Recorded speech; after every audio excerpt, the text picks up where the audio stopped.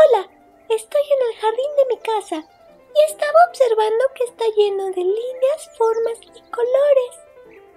Hablando de colores, recuerdo que en la escuela vi los colores primarios. ¿Cuáles son los colores primarios? Pues mira, el azul del cielo,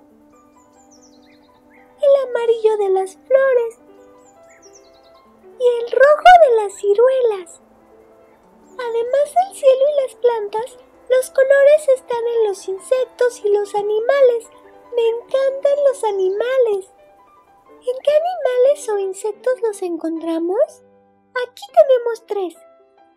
Mira, el pavo real es azul.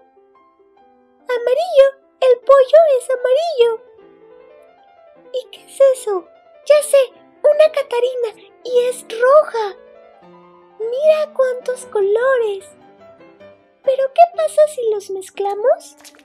Nacen otros colores, los colores secundarios. El limón verde, refrescante. El betabel que me da mamá es morado. Y el naranja de la mandarina. ¿Vieron qué padres están los colores primarios y secundarios? ¿Se acuerdan cuáles son? Los colores primarios: el azul, el amarillo y el rojo. Y los secundarios son el verde. ¡Mira, una rana brinca! Un pez morado, mira cómo se mueve.